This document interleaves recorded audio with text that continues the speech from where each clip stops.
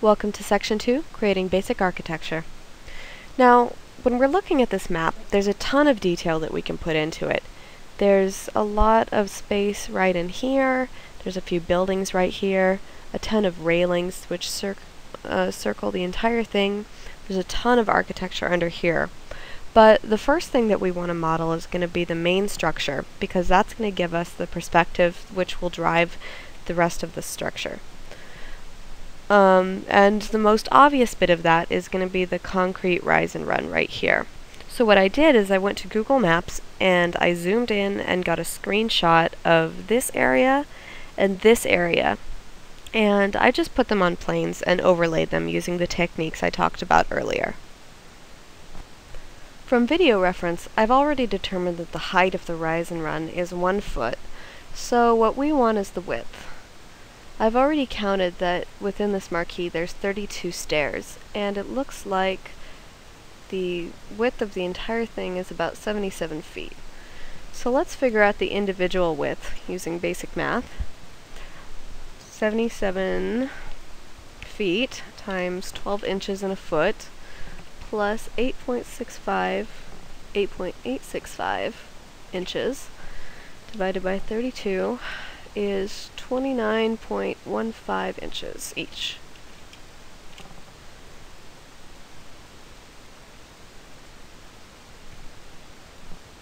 So the next step is to create the rise and run in spline format.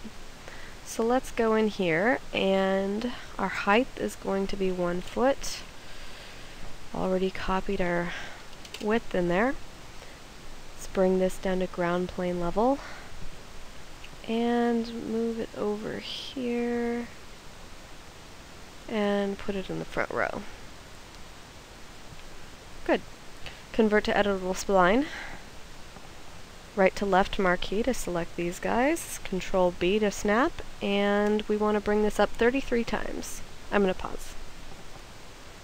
As you can see, I've made 33 of these, so what I'm going to do is select them on the vertex level and just hit weld so that these guys are all connected.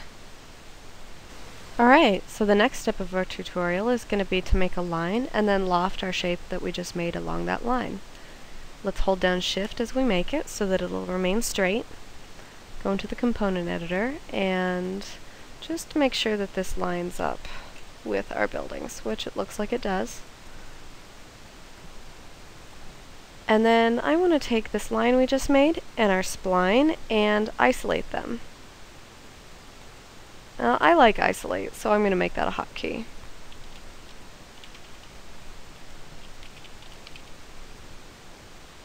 I'm going to assign that to I. Now, let's take this guy, turn on snapping, bring it up to here, hit X so that it snaps only in the X axis. And now we're ready to make our loft. Again, let's bring this and bring it up to there. Those two are lining up. In our main poly modeling, we want to take this pull down menu and open compound objects, hit loft, select our shape, and get path. And it creates this thing. Why is it black? Well, that's because our normals are inverted. A normal is an invisible thing which tells us which way our polygons are facing, and as you can see, they're very clear from the underside. I have this handy little button right here which I added using this. If you click that and hit Configure Modifier Sets, you can select pretty much anything that can be accessed through our modifier list and put it into these buttons for ease of access. If you don't have that set up, just go to here, hit in for normal, and we have this option for flip normals, and right click, collapse all.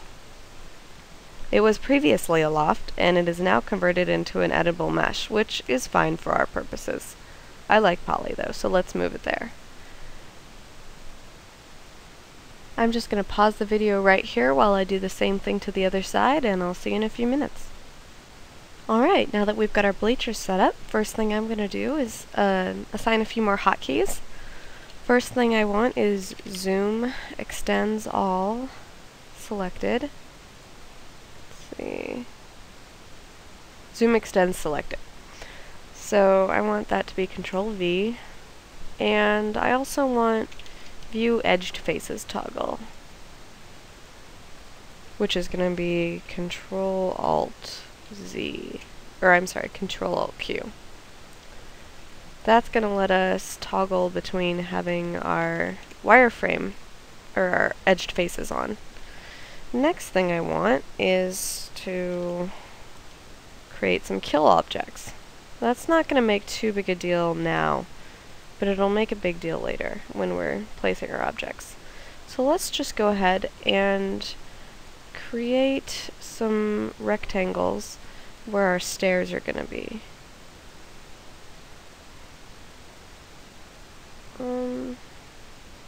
Yeah. Now most of the time our sizings are going to be pretty consistent. So let's take this to 9 inches. 3 feet 9 inches. Bring it down here. I'm just going to do that for this entire scene. I'm going to pause it and I'll be back when I'm done. Alright, now that we've made our kill objects, it's time to start going in and cutting up the bleachers. The purpose behind these is to indicate where there's going to be stairs, exits, or gates in the railing. But we don't really need them right now, so let's hide them. Hide is another hotkey I really like to have, so let's go hide. We want hide selection. So assign H and assign.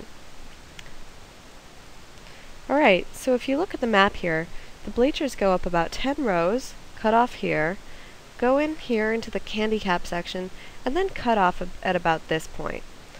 So I'm going to unhide by name, select our East, Rise and Run, and our kill object.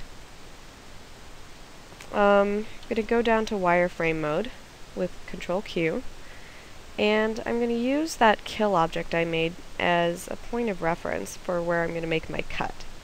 Now we want 10 objects up, so 1, 2, 3, 4, 5, 6, 7, 8, 9, 10. Then let's select from here on up. So let's go into front viewport.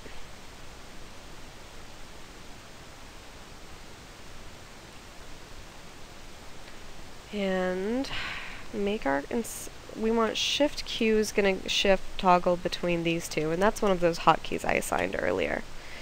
Now I'm going to Control B to get our snap toggle, and select these 2 points to make our cut.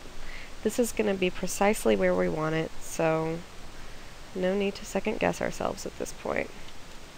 And then we just delete. If we look at our overhead map here, then we see the next step we're going to want to take is to cut into the vomitories, which is these exit areas. So let's go over here and select our face. We want from here to here. So select those guys, and then once again, just go in and make our incisions. I'm going to pause the video while I make those changes. Our next step is to create the stairs. With midpoint snap toggle on, we want to create a box and convert it to editable poly. Let's bring this vertex over here and just make sure that it lines up with the length.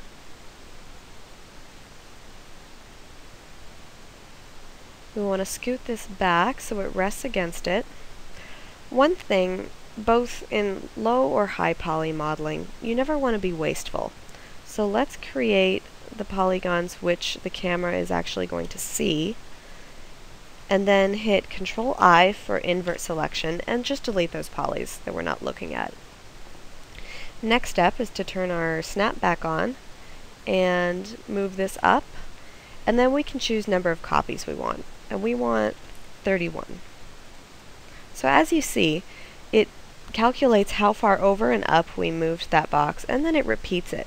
And because our geometry is perfectly spaced, it works just fine.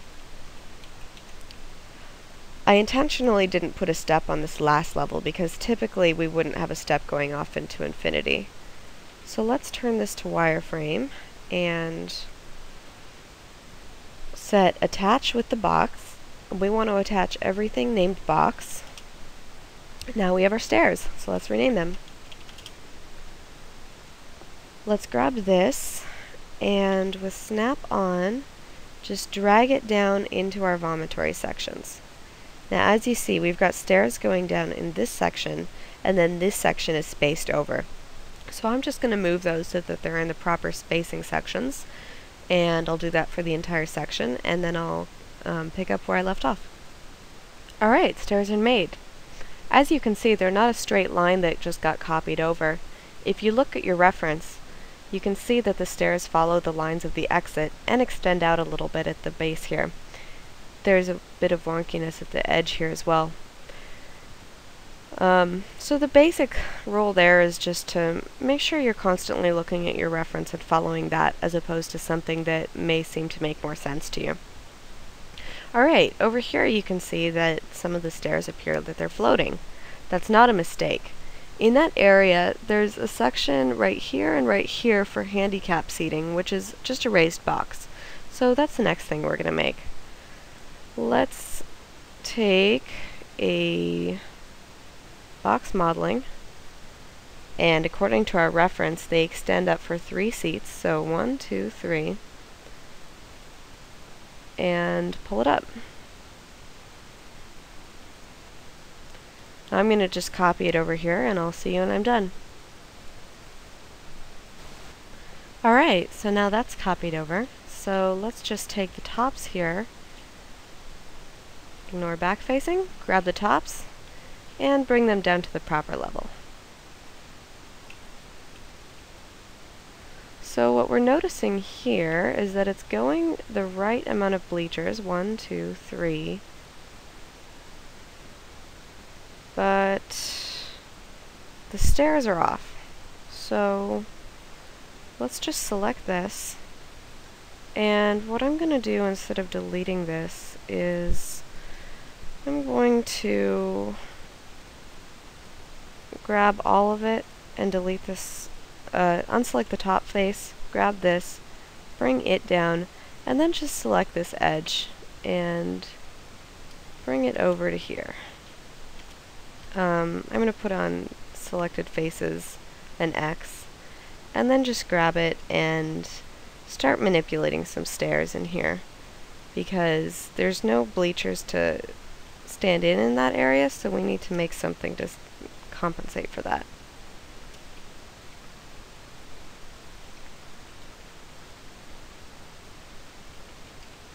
Good. Now we just select all of this and weld, and our vertices will be set. If you're ever concerned that some of your vertices didn't weld, a good test is to select the boundary, hit Control-Alt-A so that it selects everything, and then you can see there's no red selected in here, so these vertices are in fact welded. That concludes this section of the tutorial. At the end of each section, I want you to make sure to go in and find any objects that are not named, and either rename them, or if they don't belong in the scene, delete them. In this case, I've attached the bleachers to the stairs, as I want them to be one object. I'm going to continue to model the geometry of this in a low geometry setting, but I'm not going to record it because it's going to be tedious work, and it's going to mainly consist of me checking my video reference. If you're working alongside, you should also do the same thing.